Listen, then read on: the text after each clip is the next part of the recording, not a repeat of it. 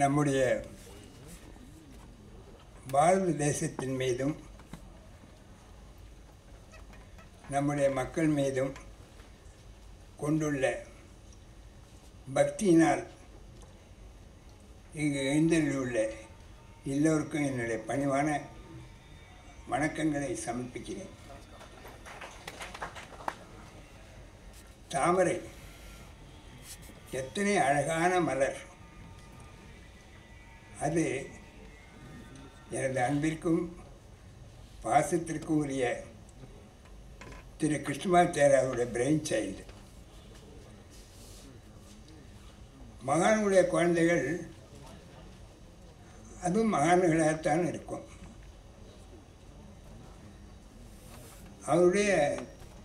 அவருடன் நெருங்கி பழகும் வாய்ப்பு எனக்கு கிடைத்து என்னுடைய பிரிவில் கிடைத்துள்ள மகத்தான பாக்கியமாக நான் நினைக்கிறேன். பாட இந்த கோயில்கள் எப்படியாவது புனர் நிர்மாணம் செய்ய வேண்டும் என்று நான் சென்ற கேட்டெல்லாம் அவர் எவ்வளவு கொடுத்தார் என்று அவருக்கே தெரியாது.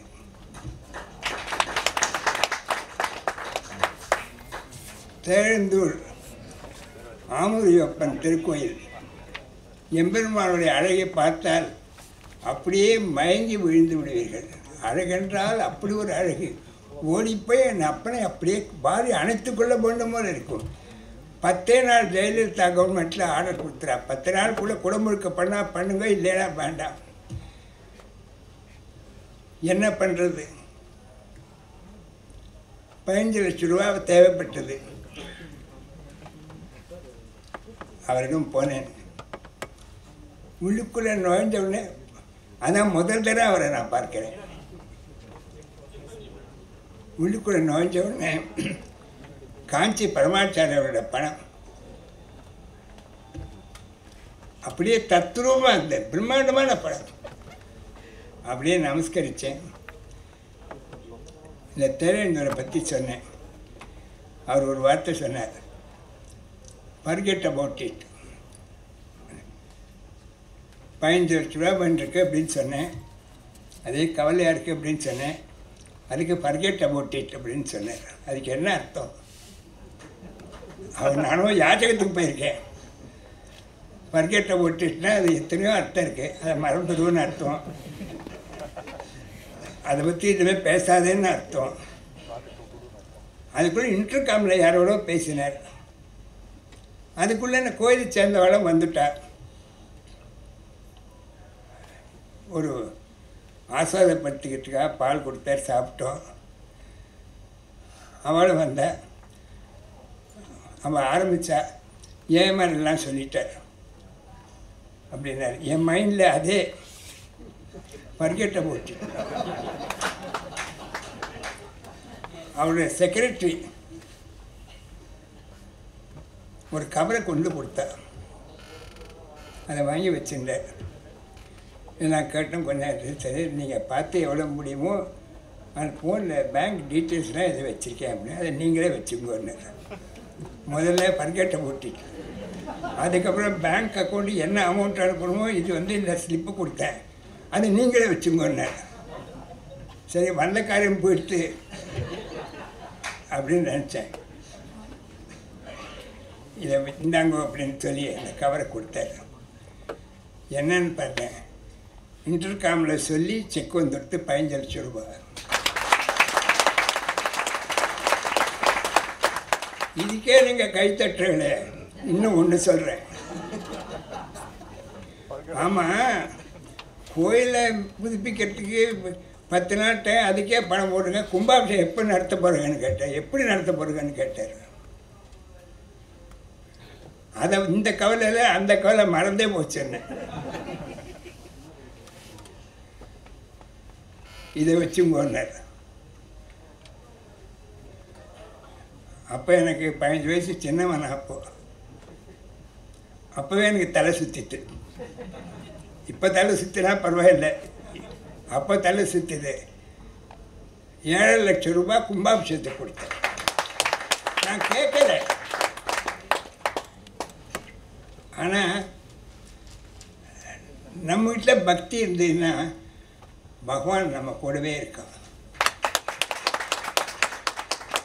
அதனால்தான் நான் நம்முடைய பாரத தேசத்தை பற்றி நான் வருத்தப்படுத்தி கவலைப்படுத்தும்போது எனக்கு தெய்வத்து ஞாபகம் வரும். நமக்கு என்றைக்குமே நம்ம காப்பானது ஆத்மசக்தி தான்.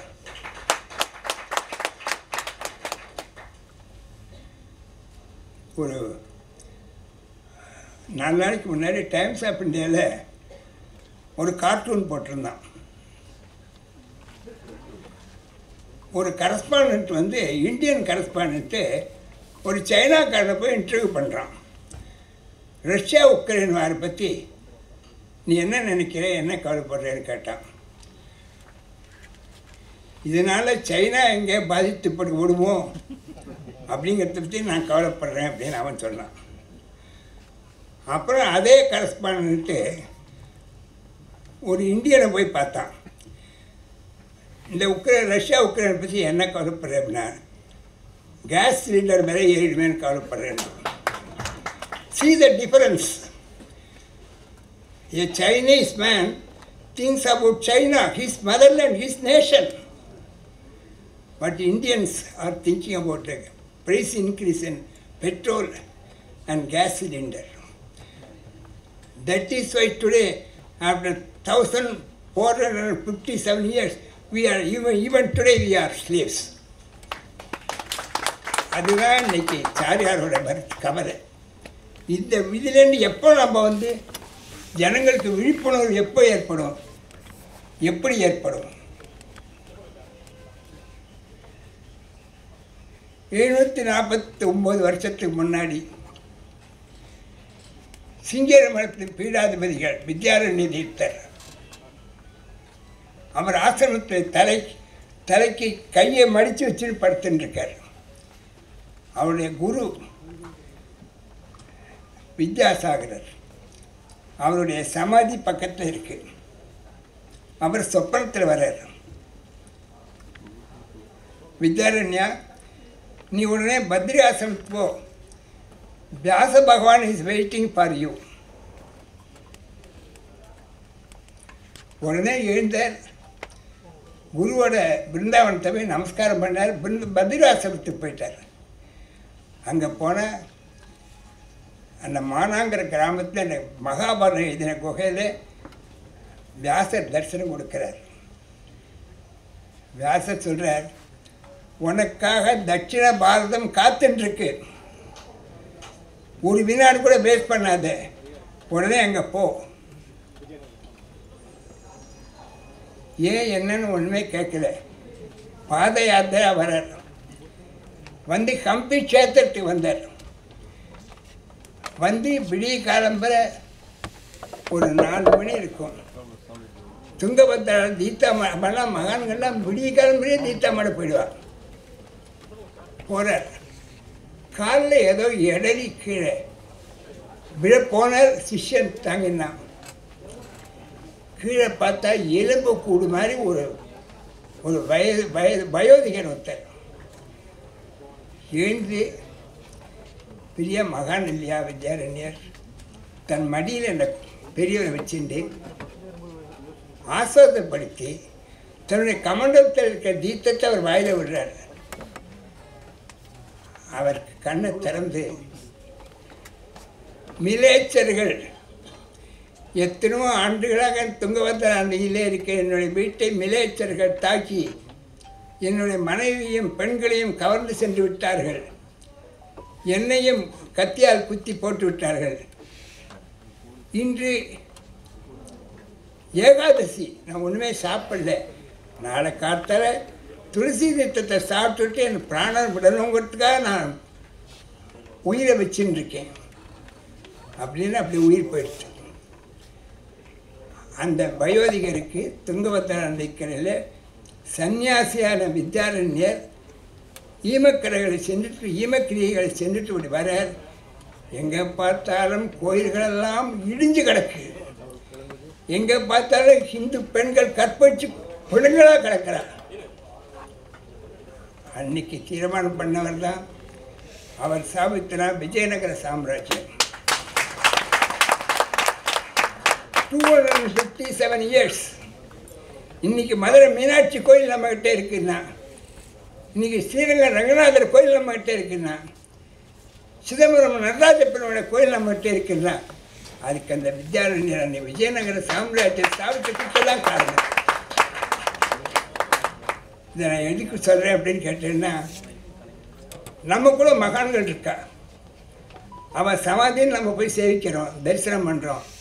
அவள் சமாதியில் இருக்கா, இன்றைக்கும் நம்மளோட காப்பாற்றுவார். ஆனால் நம்முடைய ஒவ்வொருவரும் ஒவ்வொரு பத்திரிகையும், இவர் காஞ்சி மடாதிபதிகள் அவருடைய ஒரு ஜெயலலிதாவோட கவர்மெண்ட்டில் ஒரு அநியாயம் பண்ணிட்டான் அவங்களுக்கு, ஜெயந்தருக்கு. அப்போ தமிழ் பத்திரிகைகள் மானக்கேடு, என்ன கேவலமாக நடந்தது தெரியுமா? ஆனால் அத்தனை எதிர்த்து வாதாடிய ஒரே பத்திரிகை என்னுடைய குமுதம் ஜோதிடம். நான் யாரும் பார்க்கல, புதுச்சேரியில் அவர் அக்யூட் பண்ணாரு. அவருக்கு டெலிஃபோன் வந்தவுடனே முதல் கேட்டது என்ன, ஏமாற்றி சொன்னியான்னு கேட்டார். இன்னைக்கு எந்த பத்திரிக்கையும் தர்மம் கிடையாது. பயம் பயம் பயம். ஒரு கேவலமான ஒரு அட்வர்டைஸ்மெண்ட் ரெவன்யூக்கு கவர்மெண்ட்டில் நிறுத்துவானேன்னு பயந்துட்டு என்னெல்லாம் எழுதுறான். பேப்பரை படித்தேன்னா ஆளுங்கட்சியோட படம் தான், வேறு எதுவுமே கிடையாது. பேப்பரை படிக்கிறதே பிடிக்கலை. ஆங்கிலேயர் ஆட்சி செய்த காலத்தில் ஹிந்துக்களுக்காக வாதாடத்துக்கு எந்த பத்திரிகையும் இல்லைங்கிறதுனால ஹிந்து பத்திரிகை ஆரம்பித்து, அது ஜி சுப்பிரமணியர் ஹிந்துன்னு பத்திரிகை கொடுத்து பேர் காரணமே அதுதான். அந்த பத்திரிகையே இன்னைக்கு தன்னோட தரம் கட்டு போயிடுச்சு.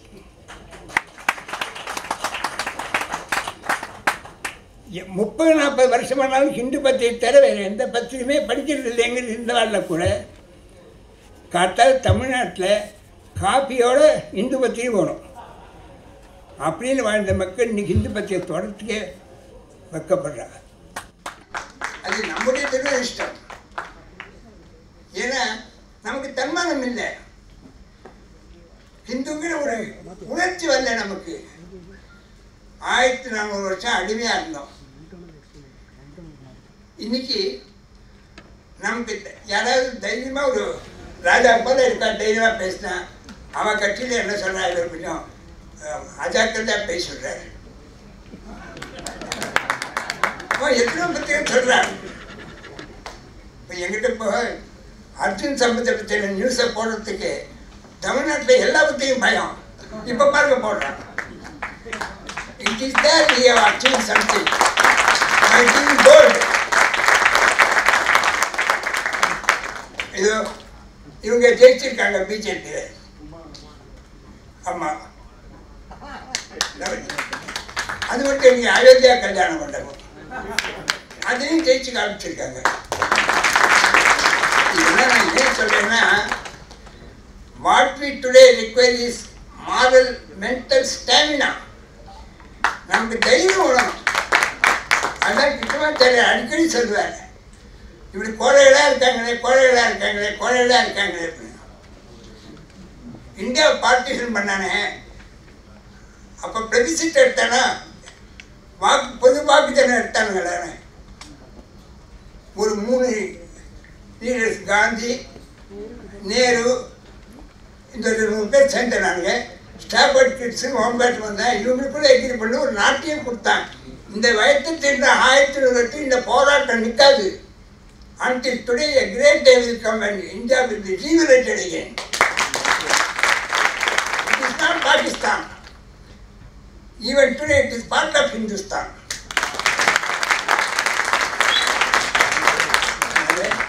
இந்த தாமிரம் மேலே மேலே நல்லா மலரணும், நிறைய இதழ்கள்லாம் வரணும். அதுக்கு நீங்களாம் சப்போர்ட் பண்ணணும். கிருஷ்ணமாச்சாரியார் எத்தனையோ குழந்தை, ஏழை குழந்தைகளுக்கு தாயும் தந்தையுமா இருக்கார். I am not exaggerating. ஒரு குழந்தை காத்தால வெள்ளூர் பக்கத்தில் அந்த குழந்தைய போய் பார்த்தேன். பரட்ட தலை, அழுக்கு தாவணி, ஸ்கூலுக்கு போக வேண்டிய நீ ஏன் இங்கே உட்காந்துருக்கேன்னு கேட்டார். அப்படின்னு பார்த்தது. என்ன பண்ணோம், அந்த குழந்தைக்கு தலைக்கு ஷாம்பு, போட்டு பிடிக்கிறதுக்கு சோப்பு, உடுத்துக்கிறதுக்கு பாவாடை சொக்கா, சீப்பு, இத்தையும் தன் குழந்தைக்கு வாங்கி கொடுக்குற மாதிரி வாங்கி கொடுத்தார். வாங்கி கொடுத்து ஏதோ முன்ன பின்ன தெரியாத ஒரு குழந்தை, அந்த குழந்தைய பார்த்து ஒரு சின்னத்தை என்ன சொல்லாமல் என்ன சொன்னா தெரியுமா, நீ அனாதை இல்லைங்கிறார். அந்த குழந்தை அடுத்த ஒரு 1 ஹவரில் ஜம்முன்னு ஆயிடுச்சு. இனிமேல் உட்காந்துருக்காது, ஸ்கூலுக்கு போ. இன்னைக்கு எத்தனை ஸ்கூல்ஸ், எத்தனை குழந்தைகள் படித்து முன்னுக்கு வந்திருக்கா தெரியுமா? It is there God lives. நம்ம பகவானை பார்க்கணும்னா கோயிலுக்கே போக வேண்டாம், இந்த தர்ம காரியத்தை பண்ணாலே போகிறோம். உலகம், இந்த உலகத்துக்கு இந்தியா ஒரு கோயில். இந்தியா ஒரு கோயில்னா தமிழகம் அதனுடைய கருவறை. அத்தனை கோயில்கள் இன்னைக்கு நம்ம நல்லா இருக்கணும்னா அந்த கோயில் தான் காரணம். அந்த கோயில்களை காப்பாற்றுறதுக்கு இன்னைக்கு பாடுபட வேண்டியிருக்கு. ஆனால் God is with us. We will win, and the victory will be total, complete and absolute. Long live Bharat.